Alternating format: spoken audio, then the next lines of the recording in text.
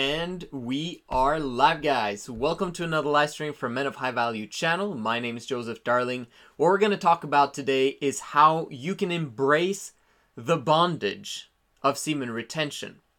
If we're going to compare Nofap hard mode and semen retention, I would prefer semen retention. Nofap hard mode means that you basically, well, it's kind of the same thing, but Nofap is really that you just avoid porn and masturbation. But I move it into further into actually not involving yourself with girls at all for a period of time. Simply because girls at this point in time, at this level that you're at, is a waste of time. These women will never give you long-term joy because you're gonna put women in your life that have more problems than you do, and it's going to drag you down before you even have the chance to get your head above water. So that's why I'm thinking about doing that 90-day reboot while at the same time putting girls completely aside and just treating them as your sisters. Just for a period of time until you reboot your system past those 90 days, and then after that we can talk about dating and courting and then finding the love of your life. But to be honest with you, I would take care of my empire first and get that done. If you know that, if you set in stone that bondage of not romantically interacting with women during this early phase of your transformation, you're allowing yourself time to grow and to develop.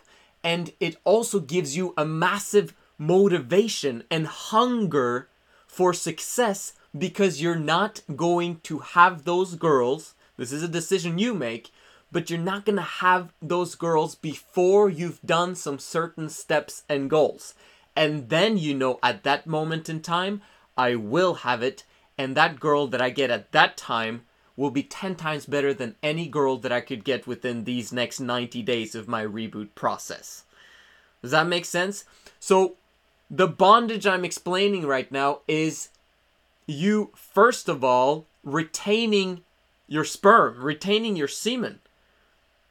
That is bondage in itself. That's discipline. That's hardcore doing something that 99% of other guys are not doing. I love being part of that 1%. Don't you? I mean, it's insane. And I love the fact that people make fun of it and stuff like that because they have no idea the benefits that comes from it. Unless they've actually gone through more than 30 days without it, they have no idea. And that's why I love this this process.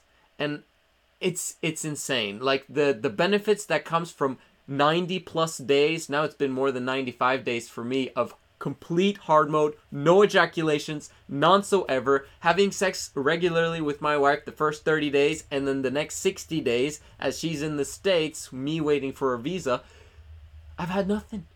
And it's been great. I've enjoyed that process so much. And I know you can too.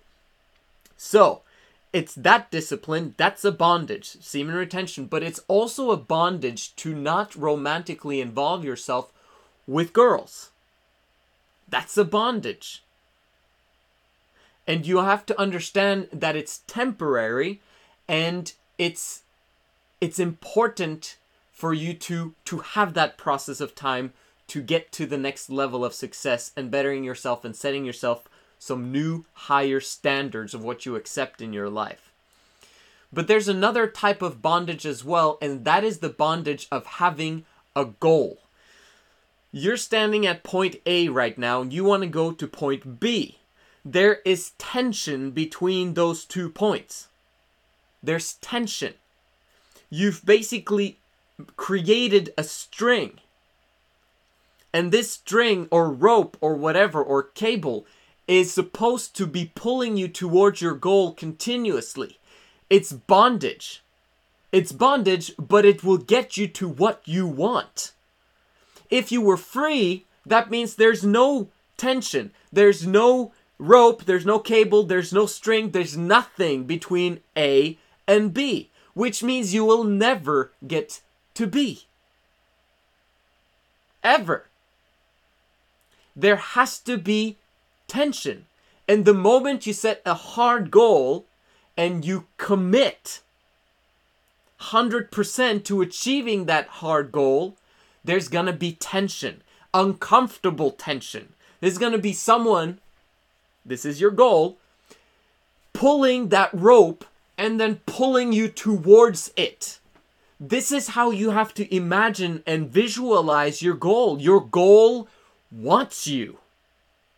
It's seducing you. It's saying, come here to me. And your old self is saying, no, I don't want to. I'm so comfortable here. What are you doing? And I'm comfortable, please. You get it?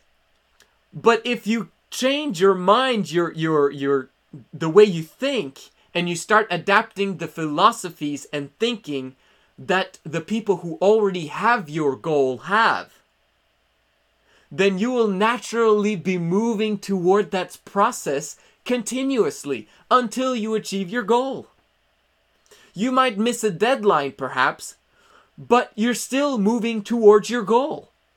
The fact that there is a hard deadline and the fact that there is a goal, you can't really have a goal without a deadline. A hard deadline that you're saying, I'm going to achieve it at this point in time. There's bondage between point A and point B, but you got to embrace that bondage. You got to get comfortable with that bondage, that tension. The tension of no ejaculation, the tension of not romantically becoming involved with the girl that wants to become romantically involved. That's tension. It's good tension. And the tension of not having achieved your goal, but you having set a goal with a strong and specific deadline to achieve that specific thing. It's not some unspecified, I want to get more confidence. It's a specific thing that you can see with 20/20 visualization. This is what I want. Just like I always say, if I wake you up in the middle of the night, shake you and say, what's your goal? You should be able to say it immediately. And that's the kind of bondage we want to have, because you're not the person yet who is worthy of the goal that you've set.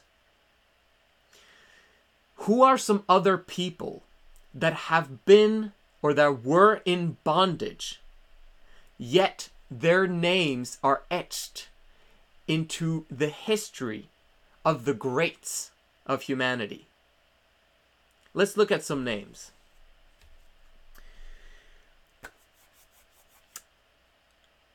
Mahatma Gandhi. Mahatma Gandhi, I believe it was in 1907, if I remember correctly, he was imprisoned for the first time in South Africa for basically some political things. And then he was repeatedly put in jail back in India when he tried to create the movement that would release India from British rule. He had a massive goal. And his thinking managed to bring 200 million people to agree to his vision, to his goal. It was the only way that they could achieve the goal together, because the Brits had more weaponry, they had more power, they had more money, they had more everything. Yet, the Indians were 200 million people standing behind one great man who deliberately created bondage in his life and embraced it with all of his passion and with all of his might. He didn't have women and sex as a priority. You know what I mean? He didn't have ejaculation as, yes, I want to ejaculate. No.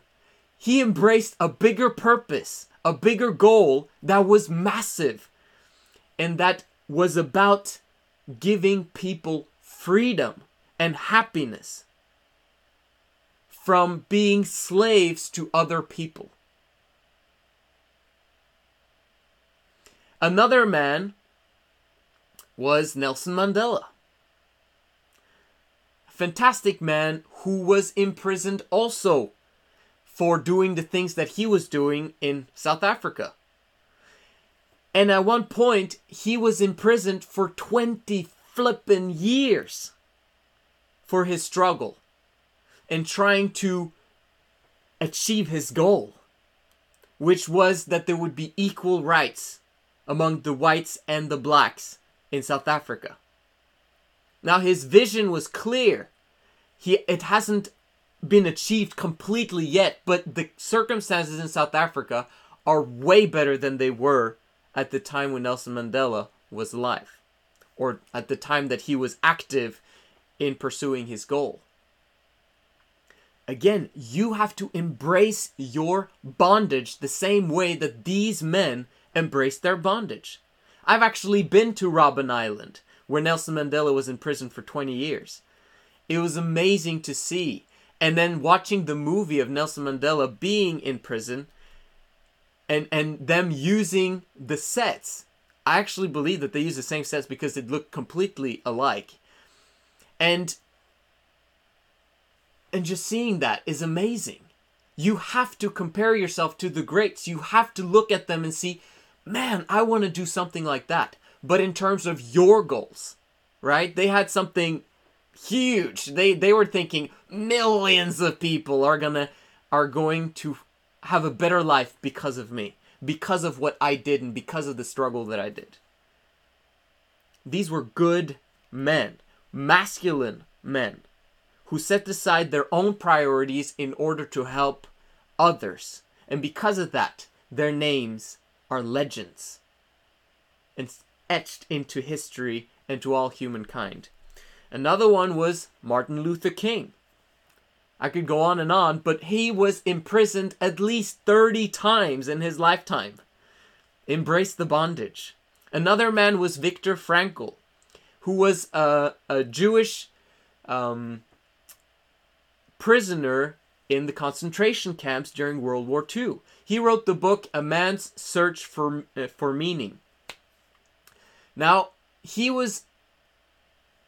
the things that he's accomplished with that book, and just helping people to understand that having purpose, no matter in what circumstance you are in, the suffering will be worth it if you've got a specific purpose in mind. Again, for you, what's your goal? Do you have purpose? Do you have a purpose that's bigger than you? That's huge. It's going to take some time to set that system in place. And this is why we're starting with semen retention for 90 days.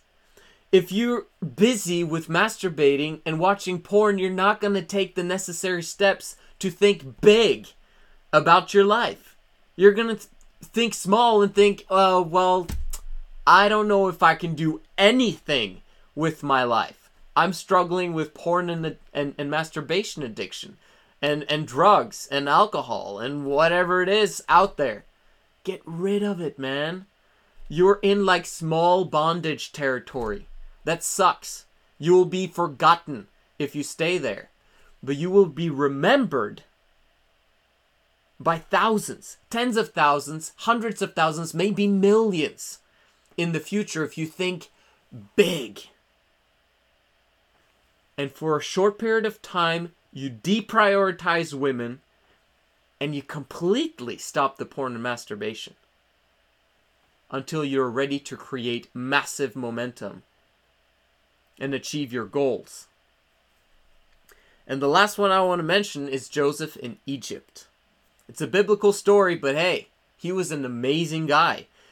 Sold as a slave as a 17-year-old and built himself up to when he was maybe 26, 27.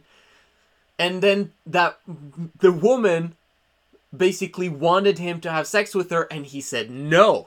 And then she blamed him and said that he had raped her, and then he was put in prison. And he was there for years. We know at least it was 2 years. He embraced the bondage. And I can promise you he was practicing semen retention during that time. And he went on to solve Pharaoh's problem, and eventually became the overseer of all of Egypt, and became basically Pharaoh's right hand. And created massive success for his life. Do you understand? You can do that too. You can create massive success. But it starts with semen retention, rebooting your system for 90 days, clearing that, and then taking the next step towards your future. That will make you more masculine, develop more confidence, and create everything that you want out of life. This is the Men of High Value channel. Make sure you like this video, and I will see you again tomorrow.